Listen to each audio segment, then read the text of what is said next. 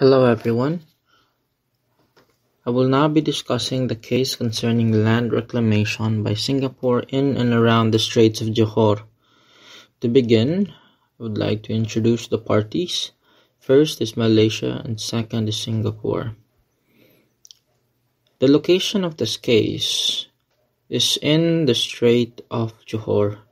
It is a body of water in between Singapore and Malaysia, as you can see in the map.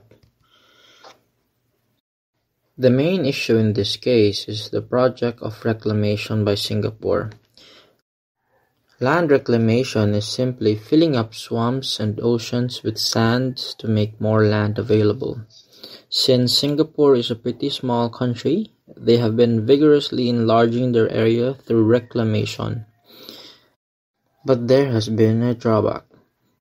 During this period, Singapore's reclamation works near Johor had been blamed for floods, nearby rivers becoming shallow, and smaller hulls for fishermen in the areas, among other things.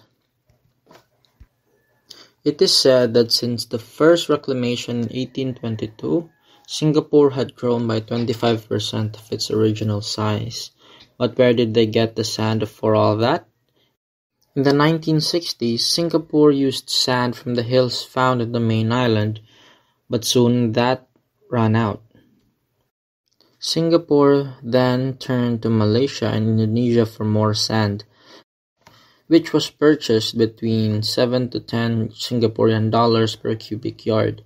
However, it should be noted that 80% of the sand for Singapore's reclamation project came from the Riau archipelago in Indonesia. In the early stages, Malaysia had no reason to worry as the planned reclamations were focused to the south of Singapore. However, since 1980s, Singapore's land started expanding north to the area of the Johor Strait, and then the tension started rising. This case revolves around two reclamation programs of Singapore.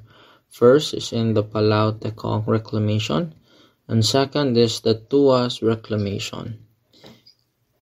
To give you a brief background in the Palau Tekong Reclamation, the Palau Tekong Island was originally composed of two distinct islands, Palau Tekong Besar, the biggest natural offshore island in Singapore, and commonly referred to as just Palau Tekong, and the much smaller Palau Tekong Kecil, situated in the northeastern coast of the mainland.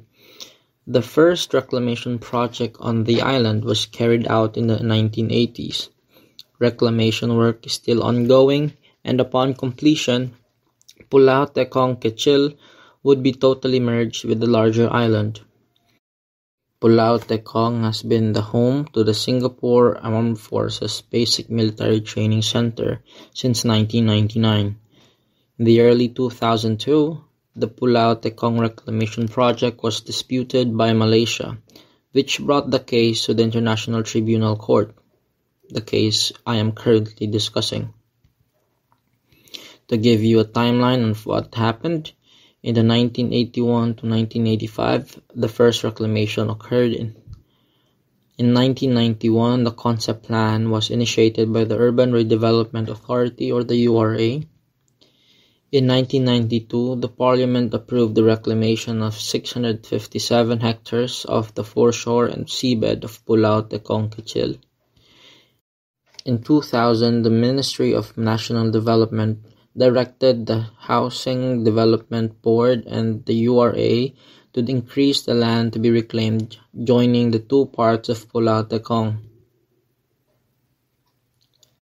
This reclamation project garnered objections from Malaysia. From February 2002, Malaysian media reports of local politicians alleges that the harm of the Palau Tekong reclamation work is affecting Johor. Malaysia was concerned that the reclamation might encroach upon Malaysian territories or shift the boundary between Singapore and Malaysia. In addition, Malaysia also raised concerns of the reclamation affecting the shipping lane to the Pasir Gudang port, as the shipping lane was now narrower and shallower.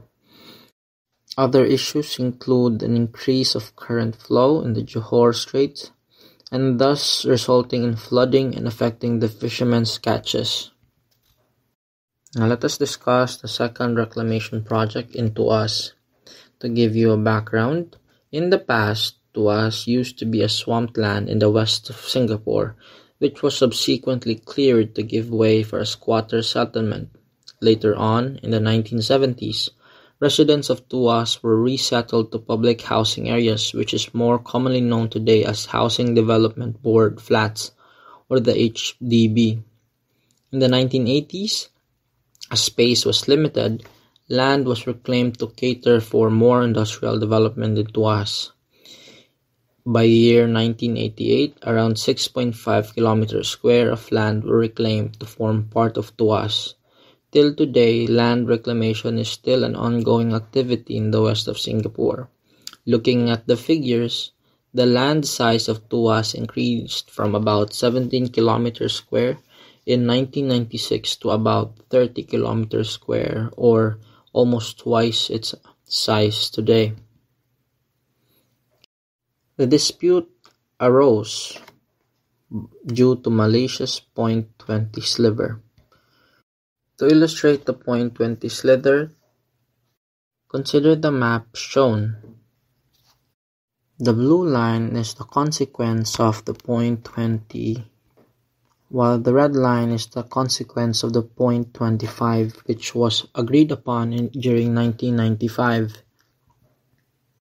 Singapore's argument on the Point 20 sliver of Malaysia is that it is incompatible with the Point W25 border agreement in the 1995. Point 20 lies at the point that backtracks abruptly northeast of Point 25. Malaysia could not have agreed to Point W25 in 1995 if it had intended to maintain its claim to Point 20. The Point 20 also forms an extremely acute triangle of claimed seabed.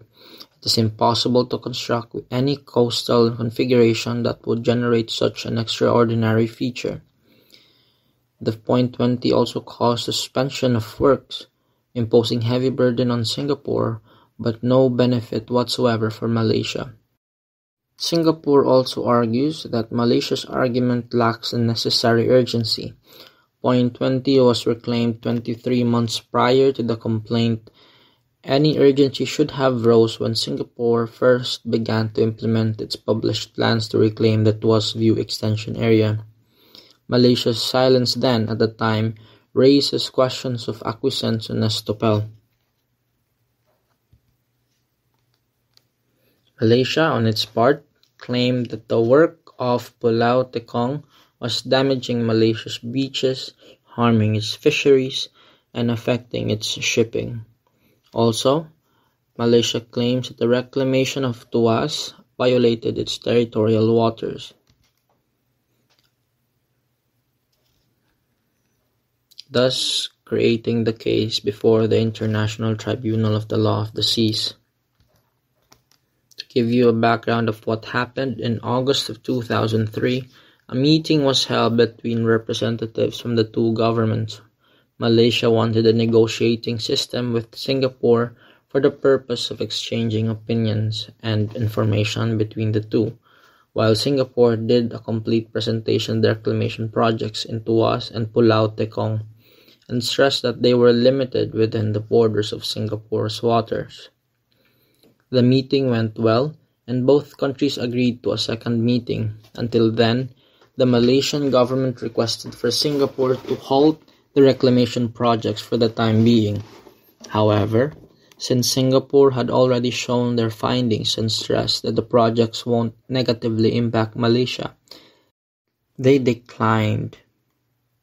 Malaysia did not back down, and it made another postponement request, especially for the project on Pulau Tekong, but Singapore seemed to have delayed the response to that, during which they were found to have performed reclamation operations on Pulau Tekong with much vigor. After more than a week, Singapore finally responded in the form of a diplomatic note which reassured Malaysia that Pulau Tekong reclamation projects won't interfere with Malaysia's waterway rights, and if it did, the project will be stopped immediately. 2 days after receiving the diplomatic note, the Malaysian government filed an application for provisional measures at the International Tribunal for the Laws of the Seas, or the ITLOS court. The motive behind this was to push the Singaporean government to give them complete information regarding plans to reclaim its territories. Let us summarize the timeline of what happened. At around 1980s, reclamation projects started. By 2002, Malaysia started its protest on Singaporean reclamation projects. In 2003, Malaysia provided Singapore with the details of her technical studies and invoked Article 286 of UNCLOS, initiating an arbitration.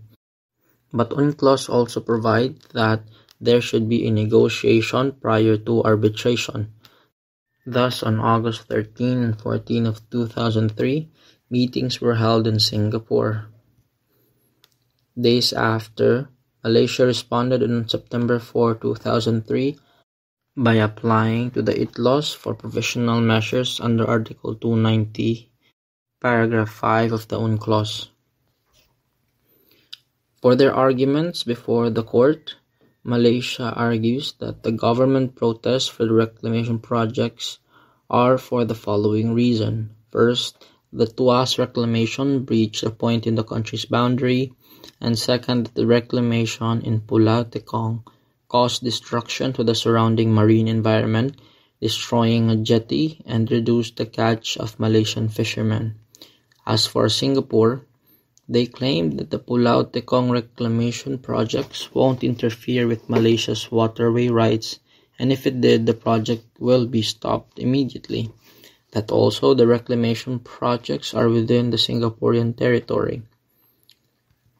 For the prayer of Malaysia in the provisional measures, the first is that Singapore shall, pending the decision of the arbitral tribunal, suspend all current land reclamation activities in the vicinity of the maritime boundary between the two states or of areas claimed as territorial waters by Malaysia, and specifically around Pulau Tekong and Tuas. Second, to the extent that it has not already done so, provide Malaysia with full information as to the current and projected works, including in particular their proposed extent, their method of construction, the origin and kind of materials used, and designs for coastal protections and remediation, if any. Third is to afford Malaysia a full opportunity to comment upon the works and their potential impacts, having regard, among others, to the information provided. And lastly, to agree to negotiate with Malaysia concerning any remaining unresolved issue. Upon coming up with a decision, the arbitral tribunal decided that, first, Malaysia and Singapore shall cooperate and shall, for this purpose, enter into consultation forthwith in order to establish promptly a group of independent experts with the mandate to conduct a study on terms of reference to be agreed by Malaysia and Singapore to determine within a period not exceeding 1 year from the date of this order the effects of Singapore's land reclamation and to propose as appropriate measures to deal with any adverse effect of such land reclamation. Also, this group of independent experts is to prepare as soon as possible an interim report on the subject of infilling works in Area D of Pulau Tekong. Also, the Malaysia and Singapore shall cooperate and shall enter into exchange on a regular basis information on and assess risk or effects of Singapore's land reclamation work. Also, the two countries must implement the commitments noted in this order and avoid any actions incompatible with their effective implementation and without prejudice their positions on any issue before the Annex 7 Tribunal. consult with a view to reaching a prompt agreement on such temporary measures with respect to Area D of Pulau Tekong, including suspension or adjustment as may be found necessary to ensure that the infilling operations pending completion of the study referred to in the subparagraph A, first item, with respect to that area do not prejudice Singapore's ability to implement the commitments referred to in paragraphs 85 and 87. Second, that Singapore is not to conduct its land reclamation in ways that might cause irreparable prejudice to the rights of Malaysia or serious harm to the marine environment, taking especially into account the reports of the group of independent experts. Lastly, the ITLOS Court decided that Malaysia and Singapore shall submit the initial report referred to in Article 95, Paragraph 1 of the rules, not later than January 9, 2004, to the ITLOS Tribunal and to the Annex 7 Arbitral Tribunal, unless the Arbitral Tribunal decides otherwise. Lastly, that each party shall bear its own cost. As a result of that decision, the parties have come to an agreement on the following. First is the creation and establishment of powers of the group of experts, or the GOE. Second is that the parties have considered and reviewed the GOE's final report and accepted its recommendations. And lastly is that the parties' amicable settlement of the dispute terminates the case.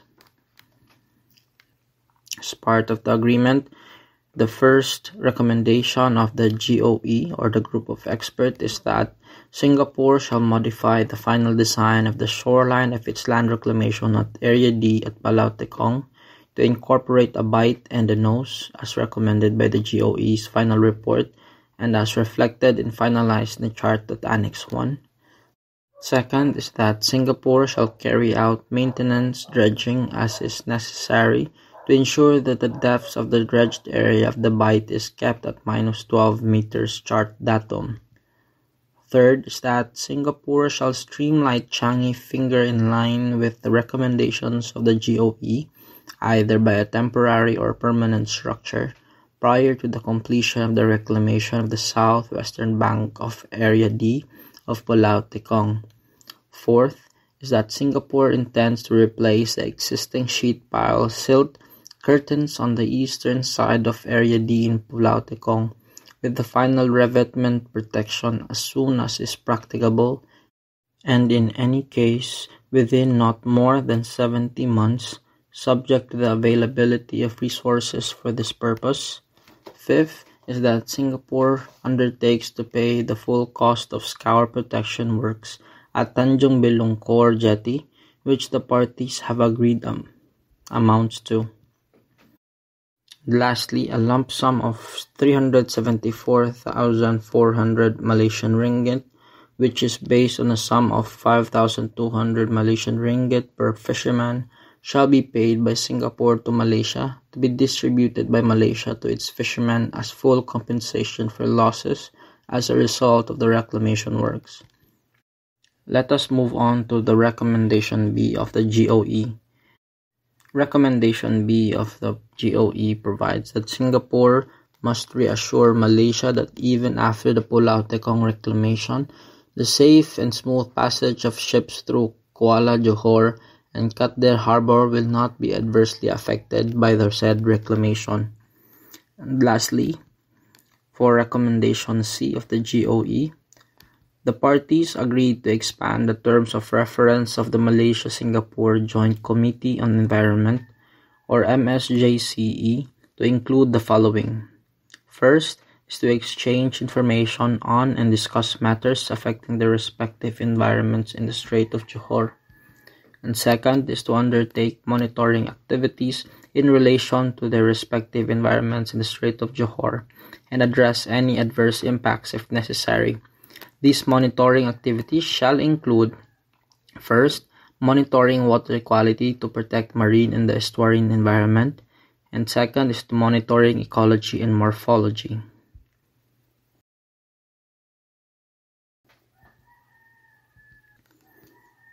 To summarize, Singapore was allowed to continue its reclamation works, but this time under plenty of conditions.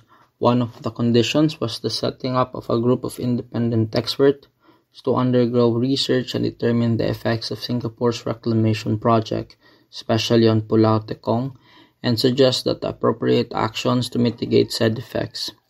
Among the results of the study showed that reclamation activities in Tuas and Pulau Tekong did have several impacts on the study area, but no major impacts were recorded. However, land erosion was confirmed to have happened at Johor's Pularek and Belungkor jetties. Following that, on the 10th of January 2005, the judges ruled that the Singaporean government has to change the final design of the shoreline on Pulau Tekong and Changi. And that's the end of my presentation. Thank you.